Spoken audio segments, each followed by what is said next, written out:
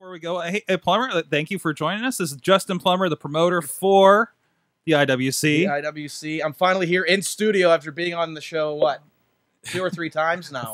A few months in. I haven't seen the gray hairs start just yet. Yeah, just after 4 shows, just or anything like that. National bars.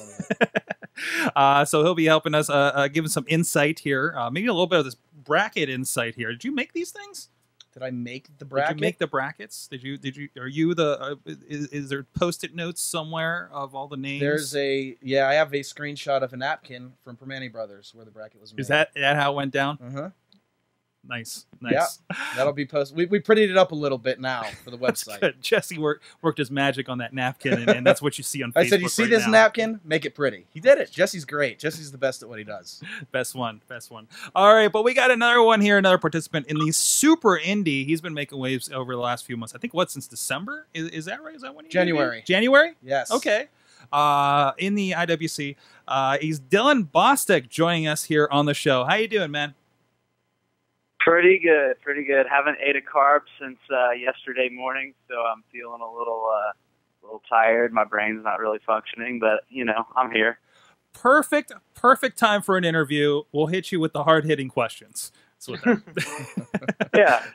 Awesome. So, first of all, for newbies on the show, we like to kind of get a little background. So, what was the first point that you were kind of exposed to wrestling and kind of grasp onto it? Like, what was your kind of earliest memory of that?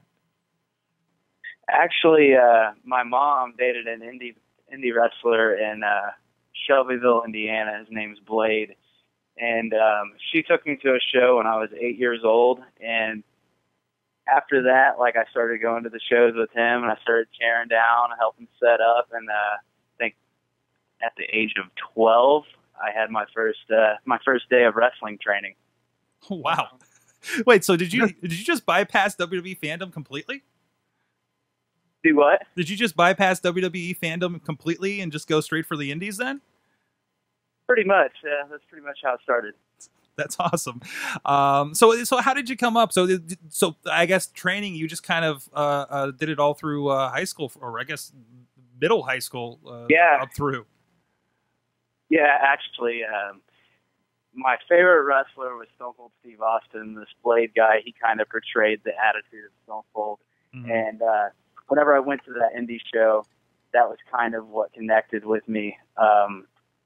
So, I really connected with him pretty well. And, I was obsessed with wrestling. And all throughout high school, I was training and traveling. And I actually had my first match when I was 15, which this month it'll mark 8 years in wrestling. Wow.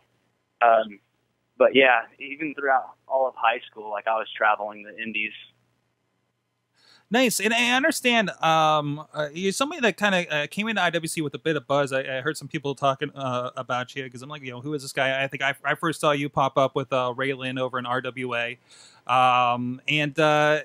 And then heard you were popping up here in IWC and done so much there since.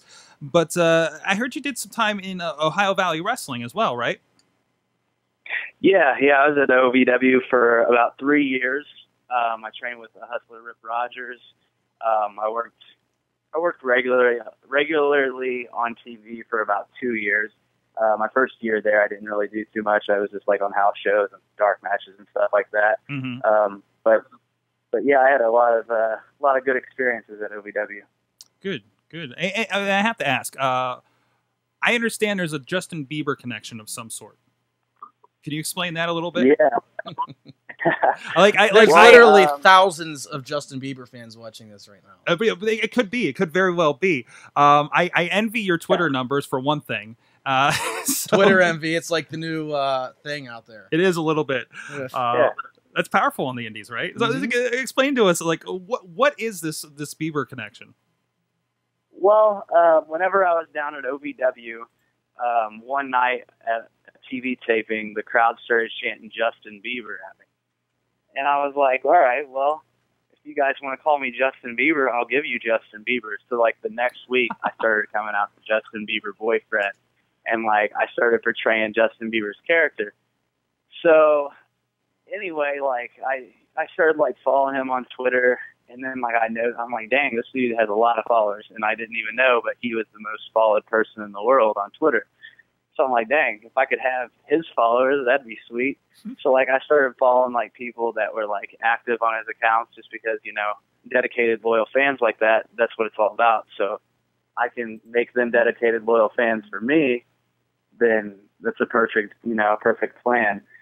Well, I followed his brother and sister's mom, and she actually followed me back, and actually she has a picture on her Instagram in my Who Sucks Now t-shirt from Pro Wrestling Tees. And then the whole Justin Bieber thing kind of got a little bit of a buzz, and now he follows me because of it.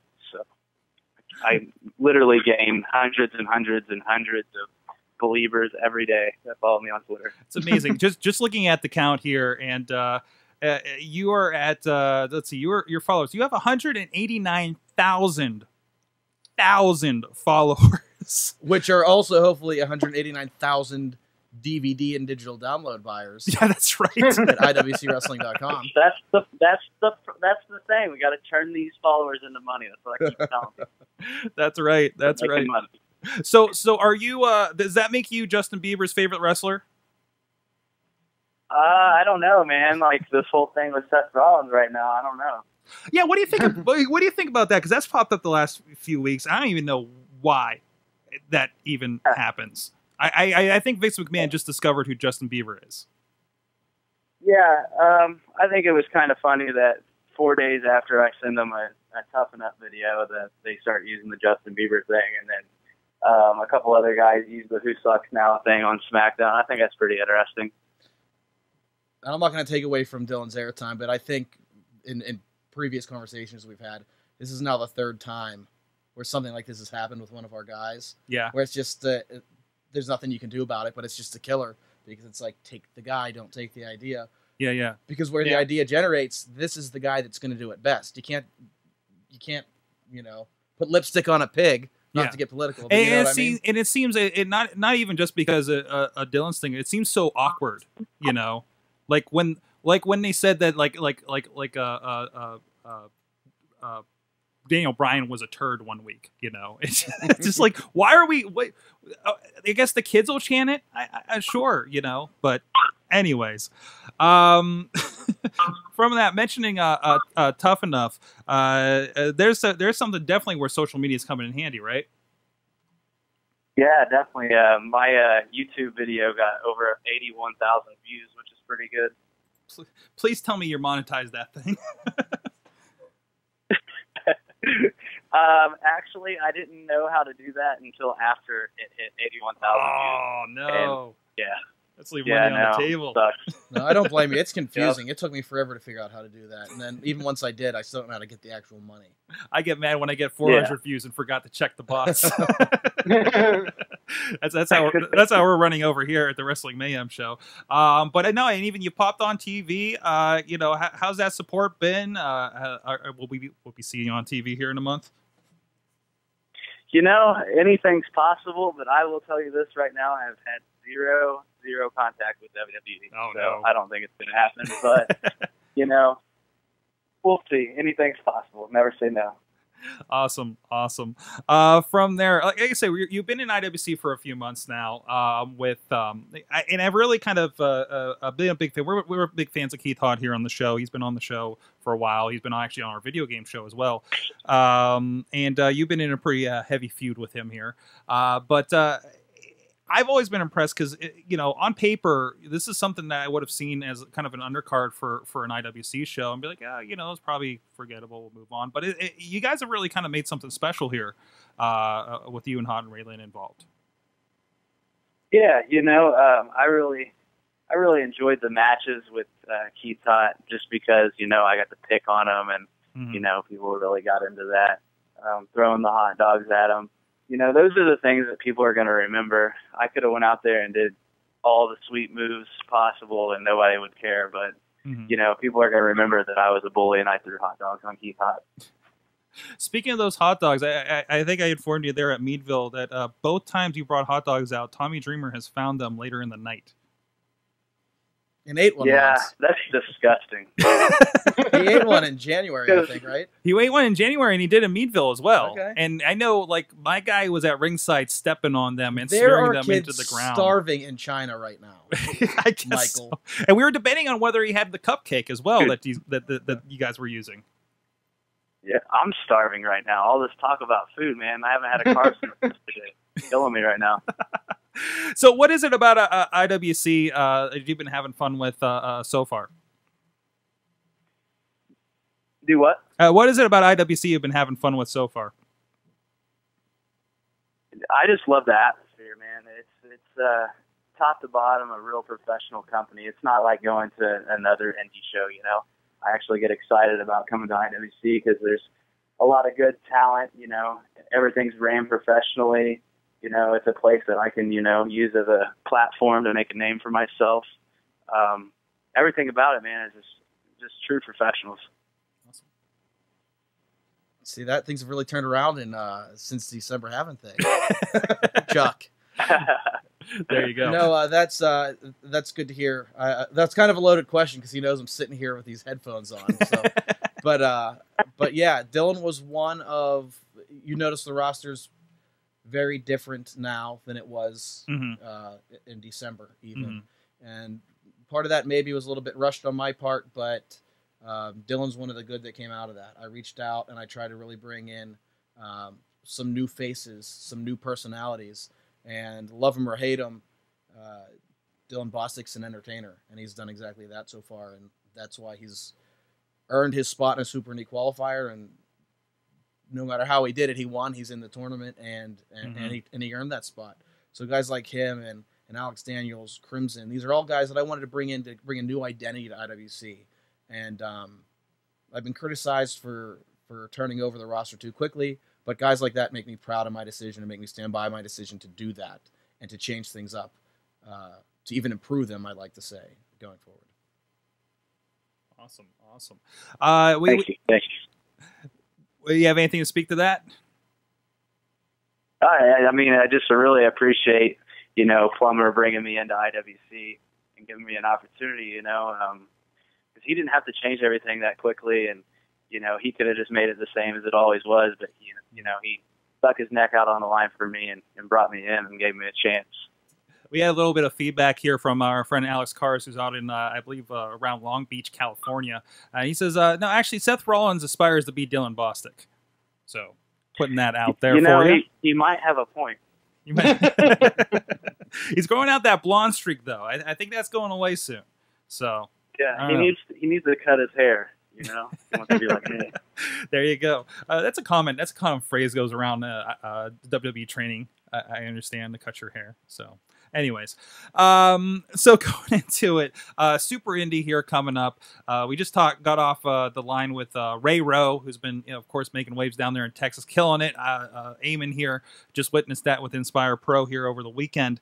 Well, first of all, he's one of your potential combatants you could see coming up in Super Indie. How do you feel about him as a possibility for an opponent across the ring?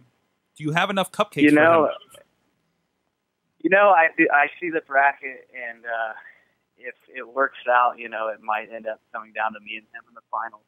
And that would really be a good opportunity for me because, you know, he's a big name in Ring of Honor. Now, if I can knock him off, maybe I'll get a shot in Ring of Honor or something. But, you know, I'm just going to take it match by match, you know, and just see where it leads me. First, I got Hentai, and he won 2 Super Indie tournaments, so I got a big match right off the bat. Of course. So what do you think? Who else is really sticking out to you that you would like to see perhaps one-on-one or in the 3-way finale there at Super Indie with you? Man, there's like top to bottom, it's just a lot of good talent. Of course, if I beat Hentai, then it looks like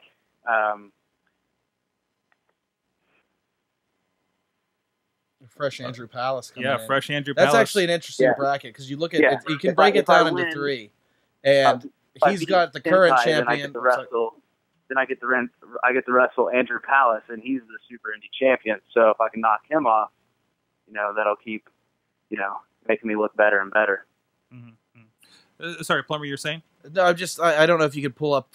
I know not everyone's watching, but the bracket there, but it's hard. You can almost segment it into 3 different brackets. 3 men are going to go into that final match, and as always, the Super Indie champion has a bye. You could argue that bottom bracket may be the most difficult. They may not be the biggest names currently, but it may be the most difficult. You have your reigning champion who's going to be fresh in that second round, and then you have Dylan, and Pal's putting up great matches against guys like DJZ. He's been on fire. Yeah. Beat Matt Striker. He beat Matt Striker last year. Yeah. So Dylan will be, faced first off with a guy that won 2 Super Indies, and I was actually just with Hentai tonight, talking a little bit. I know he's fired up. I tried to talk him into coming out, but he has some business to take care of, and he didn't want to roam around in strangers' backyards. But yeah. Oh, he's been down here a couple times. He's very familiar with roaming around in my strangers' backyards. So he would have got me here quicker. Yeah, he would have. He'd be like, no, first we go to the neighbors, do a thing, and then we come over here. Yeah, nonetheless, Bostic would have to go through guys with experience in the Super Indie division. Right. So while the names aren't there, I know a lot of people are looking in that middle bracket with Trevor Lee and Andrew Everett. The top bracket's got Ray Rowe, which everybody's horrified of. Cedric Alexander. The top up there. 2 are 2 ROH guys. So. But none of those guys have Super Indie experience. All that experience is down in that bottom bracket. So it's going to be interesting to see. Will the experience play out? Will the speed play out? Will the high flyers come out on top? And then we got some bigger guys in there this year too. So we got a whole mix of styles this year in the tournament. Certainly. And is this the biggest bracket? I tried to make it that, and it's not. I didn't do my research. Norm Connors ran a 2-day, he's out of his mind, 12-man Super Indie tournament. Yes. So I expanded the field this year to make it 11. I never liked the 10. I never saw any reason to give anyone other than the champion a first-round bye. Why would you do that? So I expanded it by 1 this year, thinking it would be the biggest. And, Joe Dombrowski is always checking the stats. It is not the biggest, but it's the second biggest of all time, and most certainly the toughest. Because God forbid we do a 2-day tournament again. Yeah, because those always worked out so well. At least we got Necro Butcher in that one, but not in Super Indie, thankfully. Or maybe, I don't know. Could you imagine Necro Butcher the Super Indie champion? I could imagine. I mean, RJ City just held the thing for what, 8 months, That's 9 true. months. That's true. That kind of changed the whole. And RJ's another guy. Not to get off topic. 10 seconds or less here. Another guy that didn't fit the Super Indie mold, and I like that. I don't like him professionally or personally, but he breaks the mold of the Super Indie title. He's not your luchador, and that title actually main evented more shows than the world title last year. That's what makes this tournament so important, because the Super Indie Championship is almost, if not, you could say it's on par with the IWC Heavyweight Championship right now. You could probably say that more people that are popular have gone on have held the Super Indie title maybe than the heavyweight. Oh, for sure. Absolutely.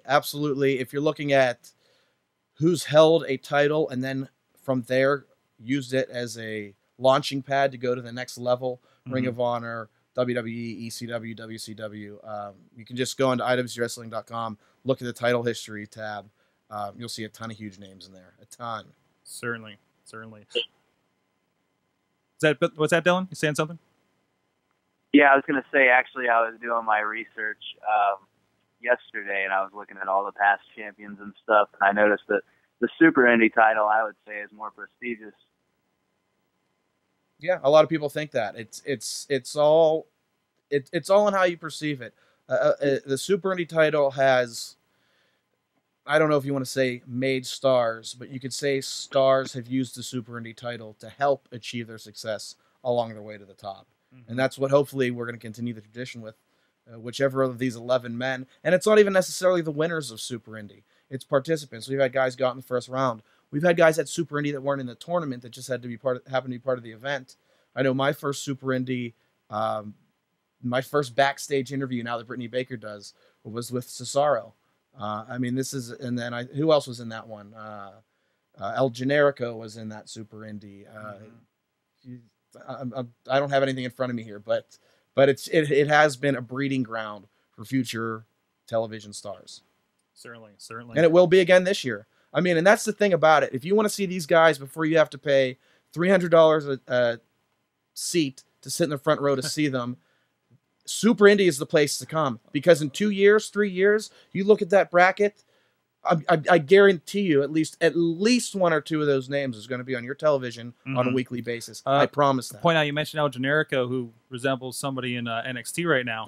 Right. He's the first round match. He was taking on a guy that was in the Elimination Chamber in now known as Callisto. Yeah, then right. Samurai Del Sol.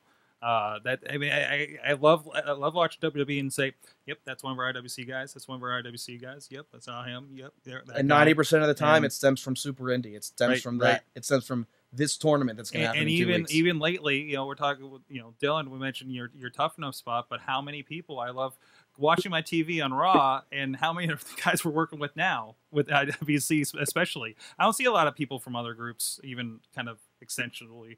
Around. I think just about all of our guys have made it on either SmackDown, Raw, whatever, the front page of the website. I think we have four or five guys that have applied, and they've all been featured. So we're doing something right here in Pittsburgh. That's right. All right, Dylan. Anything else about Super Indy going into this? Anything else you want to say about what's coming up with that show? Are there any food items going to be involved? Anything planned? You're talking about all the different styles, and there's a lot of big guys and high flyers and all these different styles. My mindset is, going into each match, I'm going to do my style, and that's, play mind games. I'll take my time, and I'll do whatever I've got to do to win the match. These guys are going to be worried about getting all their things in and, making sure the crowd loves them, but I don't really care. All I care about is winning. That's right. So let's end us off with a couple of questions here that we usually put out there. We just put them out to Ray Rowe. First of all, what are you watching as far as wrestling these days?